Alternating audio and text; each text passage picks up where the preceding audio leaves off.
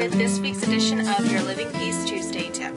This week I'm coming to you from my attic, talking to you a little bit about some attic organizing tips. My first tip for you is to have some good sturdy containers, whether they be cardboard. I like to use banana boxes. They're free, they're easy to come by, and they have these great handles on them. Alternatively, some really good heavy-duty plastic containers with snap-on tops are great too. Secondly, using very clear labels. As you can see here, I have very clearly labeled that these are Christmas-related decorations.